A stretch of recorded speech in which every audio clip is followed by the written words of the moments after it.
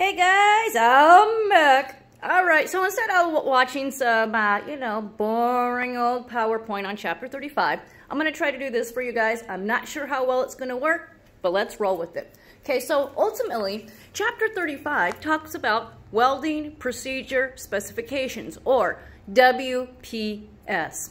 I want you to think of a WPS like a recipe, okay? So there's two kinds of recipes that we have, okay? There's one that is pre-qualified, and then there's one that's qualified by testing. So ultimately, what we have is our cookbook. This is our coder standard, AWSD 1.1, okay? This means that I can take a recipe or a pre-qualified joint for my WPS out of AWSD 1.1. We know that it's been tried, true, and tested, and we do not have to test it.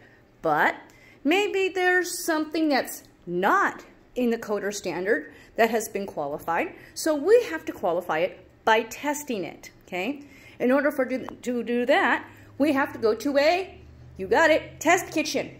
Our test kitchen is our PQR, our procedure qualification record, okay?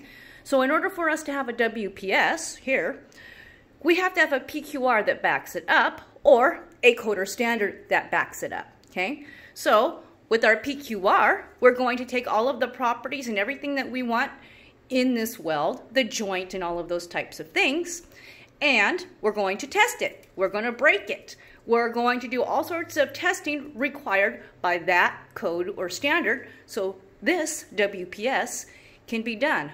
It's kind of like, we got Betty Crocker, and Betty Crocker has these recipes in the cookbook, okay? That means we can just use the recipe right here, okay? But if it's not in the cookbook, we got to take it to the test kitchen.